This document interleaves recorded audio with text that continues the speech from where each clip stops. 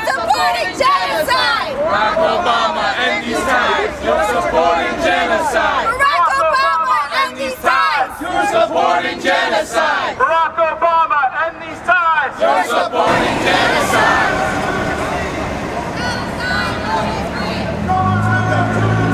Palestine will be free! Palestine will be free!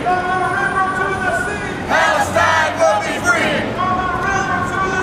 Palestine will be free! Palestine will be free! Palestine will be free! From the river to the sea! Palestine will be free! From the river to the sea! Palestine will be free! From the river to the sea! Palestine will be free! From the river to the sea! Palestine will be free! From the river to the sea! Palestine will be free! From the river to the sea! Palestine will be free!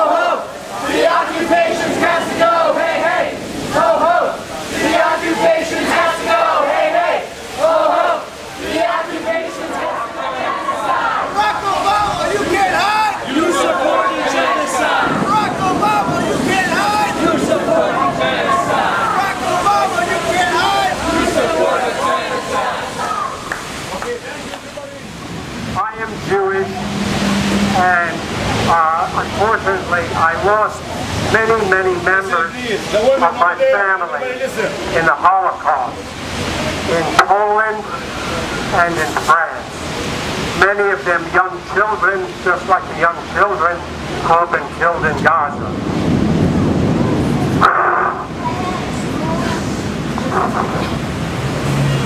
And it is extremely painful for me, as a Jew with that history, to hear Israel, or the leaders of Israel, talk about doing this in the name of Jews and in the name of never again. I say, as a Jew who lost members in the Holocaust, that it is criminal for Israel to justify this in the name of my ancestors and all who were lost. And the term never again, or not in my name, is not in my name for many Jews who stand with the Palestinians against what Israel is doing. And certainly it is outrageously criminal for Israel to invoke the name of Jews lost in the Holocaust to justify their criminal acts.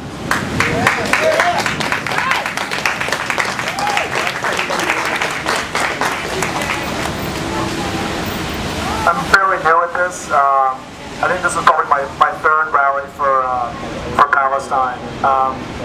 And as much as I hear about,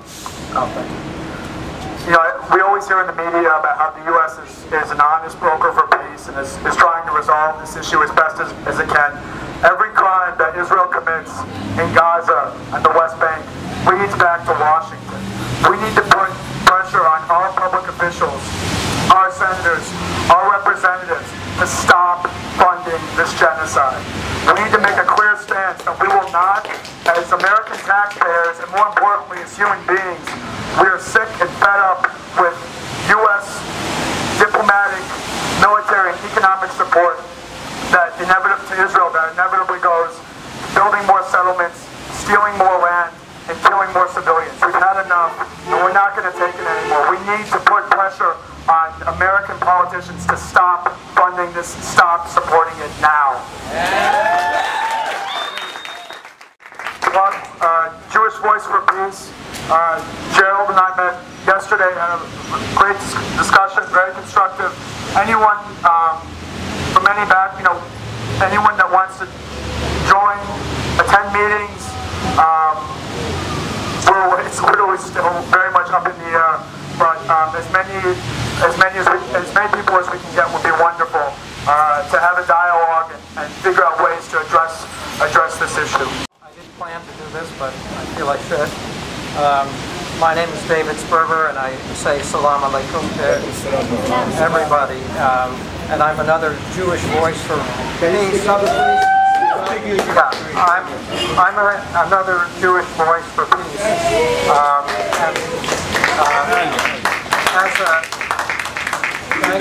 As a Jewish person and as a physician, I'm also a doctor.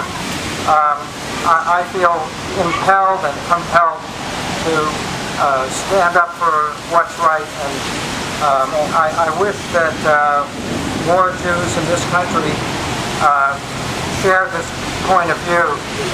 Unfortunately, as I think everybody knows, that most American Jews are rather blind when it comes to this issue, and for all sorts of reasons our politicians are very influenced by that, and so our politicians are blind also. But I think that those of us who know in our hearts that this is a tragedy, what's happening now in Gaza, have to stand up and say so and hope that others listen. So I'm so happy that there are this group of us here in Rochester. We're small, but obviously we care. I'm talking about everybody. And this is what we need to do, is join forces and stand together as Palestinians, as Americans, as Jewish people, because it's not about being Palestinian or Jewish, it's about being humans who want to do the right thing for other humans. Salam alaikum. I'm from Rochester, I'm a Muslim. Thank you for all the Jewish community over here who joined us and gave their speech and true feelings about this Palestine. And I'm a great supporter of Palestine and the Pakistani national. Okay, and I hope this thing is going to be in pretty soon. There's no more killings.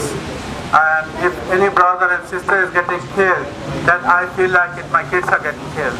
So please feel free to ask any questions you want to ask, and then I can support all the way to the end to the Palestine Liberation Organization and Palestinian people. And if I can do anything for them, I can do it. And again, thanks to the Jewish people who came down and gave their speech and then support us. I look forward in the future for these same people to coming down and more people coming down with this natural feeling inside their hearts.